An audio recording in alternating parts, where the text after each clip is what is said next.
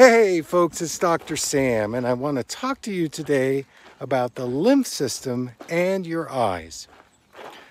So the lymph system is one of the most important parts of our body. It helps us with our immune system. It also helps us with our detoxification pathways, and it's a huge network in our body that helps us with our circulation. So I wanted to talk about how the eyes have their own lymph system. If we look at the anatomy of the eyelids have a very large lymphatic function.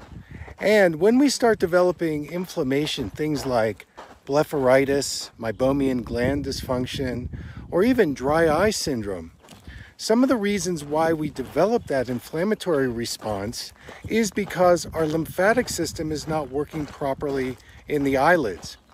Now, that's the outside part of the eyelid, but on the inside part of the eyelid, we have something called the conjunctiva. And for those of us who've ever had pink eye, the inside part of the eyelid has a very important function in our lymphatic health. And it's very susceptible to getting bacterial and viral infections. And this has to do partly because our lymphatic health is not working properly. Now, another area that's very important is something called the canal of Schlemm and the trabecular meshwork. These are lymphatic channels inside the eye that help us with glaucoma.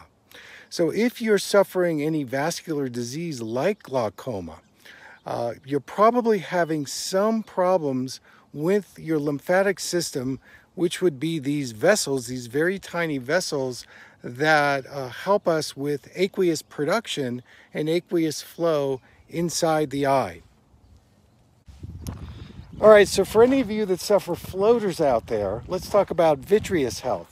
So the vitreous is the gel sac where floaters start to grow. And if you do suffer floaters, you probably have an issue with lymphatic health in the vitreous gel. Okay, so there are three strategies I would use to improve your lymphatic health in the eye. The first is using natural eye drops. And there are two techniques I like to use. One is the eye massage, and the other is the eye bath.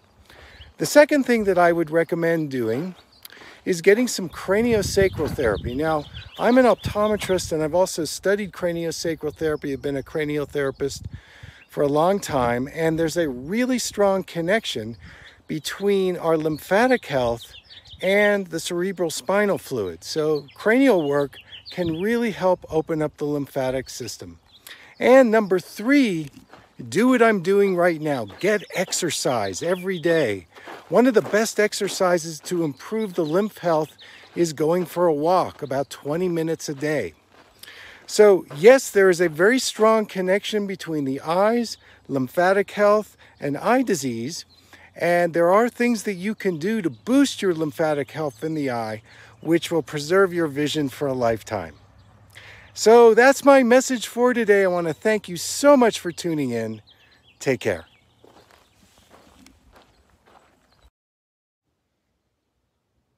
If you like this video, hit the subscribe button and turn on your notifications. Please send your comments to me. I'd love to hear from you.